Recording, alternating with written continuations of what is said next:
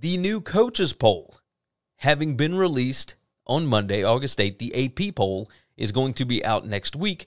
We'll talk about that one as well. But typically the coaches poll kind of sets the standard, really. You're not going to have too many huge changes because I believe that most people are going to watch this or they'll look at this and then realize where the coaches think that these teams are. Coaches, more importantly, SIDs. They believe, of course, that Alabama is going to be the number one team in the country this year. Now, rankings are very strange, right?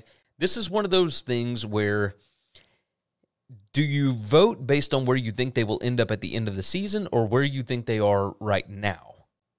Because I think it needs to be a present tense version of this, right?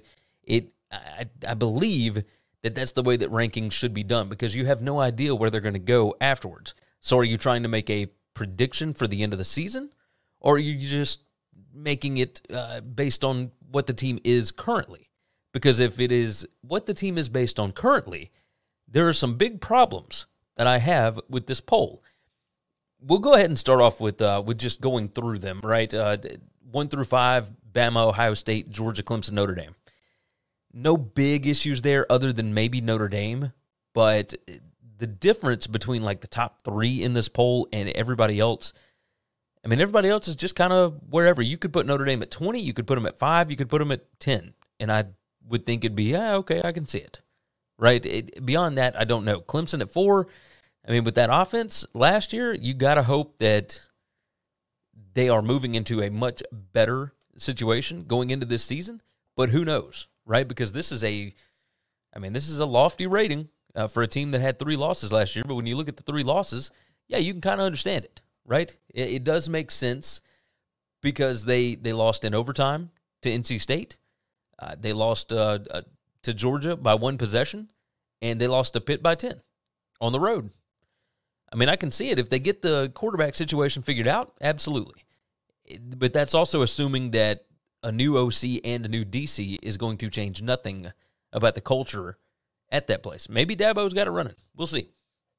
6 through 10, Michigan, Texas A&M, Utah, Oklahoma, and Baylor. I would rearrange a few things, and we'll get to that. We're going to talk about who's too high and who's too low here in just a second. But overall, okay. Like all of it just kind of makes sense to me, right? It's whatever.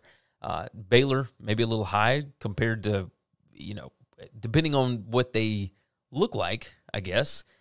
Right now, there's a lot of question marks with them. So why in the world would Baylor be a top 10 team based on all the stuff that they lost? We'll see.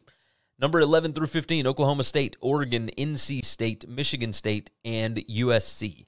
I was kind of surprised that USC was as low as they are, but again, this is a coaches poll. I think that those guys understand you got to be good in the trenches, and I don't know that USC is currently. Number 16 through 20, Pitt, Miami, Texas, Wake Forest, and Wisconsin. A lot of love for Wake Forest up here at number 19. Texas a little bit lower than usual. I think it's because everybody's a little gun-shy with the Longhorns, and it totally makes sense based on what they have done over the years. 21 through 25 here, we've got Kentucky, Cincinnati, Arkansas, Ole Miss, and Houston. Okay, let's go ahead and dive into this. Let's talk about the teams that I believe are too high in this poll. I think Notre Dame might be a touch too high at number 5. They have not got quarterback figured out yet. You've got a first-time, brand-new head coach coming in. Yes, you've got a lot of returning production. You have a transfer in Brandon Joseph that is a stud. There's a lot of hype around the program. Yes, recruiting hype is awesome. It doesn't necessarily mean anything on the field, especially for this year, right? So we'll see what happens with Notre Dame, but are they the 5th best team in the country? I mean, if they were, maybe they shouldn't be 17-point dogs at Ohio State in week 1. But again, I mean, Ohio State's just a different level, right? Different level. Number 10, Baylor. I've got it's too high here. I mean, they lost just a metric crap ton. I have no idea what they're going to look like. Dave Aranda, yes, we all believe that he's fantastic, but I kind of need to see another year of this at least, right? I mean, last year was only his 2nd season. They had a lot of upperclassmen. What are we going to get out of the new guys? I mean, that's really the question for me. Oklahoma State at 11. I mean, they lost basically the entire defense, along with the defensive coordinator. Like, Jim Knowles has gone to Ohio State. Do we really think that Spencer Sanders is going to be the guy? Like, I'm not certain. Any year where we believe that Oklahoma State is going to be fantastic, it feels like they let us down. And that may not align perfectly, but that's the way that it feels sometimes. I've got Pitt as being just a touch overrated at number 16. Yeah, look, you lose Mark Whipple, you lose Jordan Addison, you lose Kenny Pickett, and you bring in Keaton Slovis. Okay. Like, Cignetti as the OC, I mean, we saw what he was at Boston College. Okay. Like, I'm not thrilled with that. I mean, we'll see. We'll see. I mean, I expect big things from the defense again, but that's another team that lost, like, some pretty big pieces. Wake Forest, that is a team that won 10 games in the regular season last year, and their post-game win expectancy was not that. Not even close. Like, this team was, what's the right word? They were somewhat lucky to get some of those wins. One-possession wins against Syracuse, against Louisville, against NC State, etc.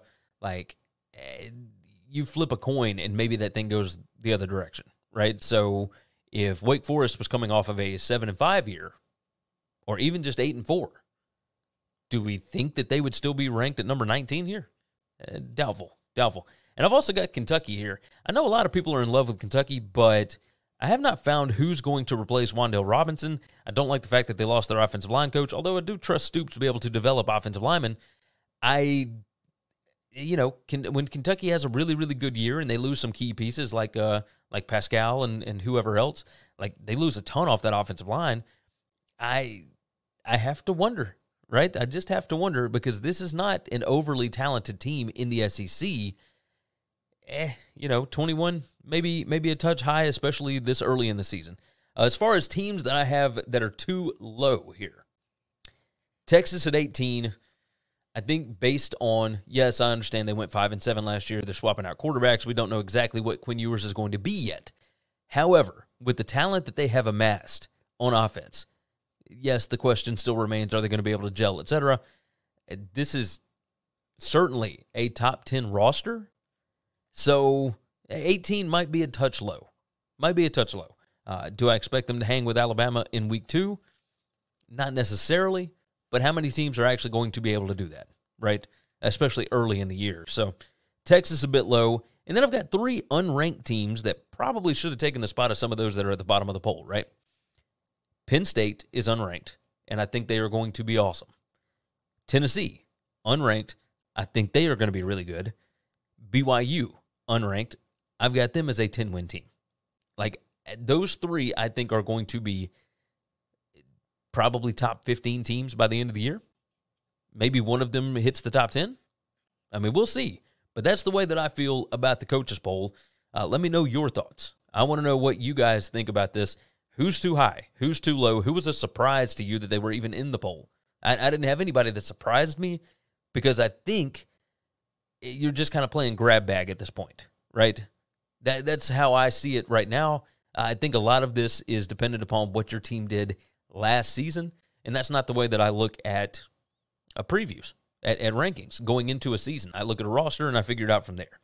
Thanks for listening to the Winning Cures Everything podcast. The website is winningcureseverything.com, and if you want to connect with us, we're on Twitter at GaryWCE, at Chris B. Giannini, at Winning Cures, or you can email us, Gary at winningcureseverything.com or Chris at winningcureseverything.com. Subscribe everywhere you need to subscribe, and we'll see you soon.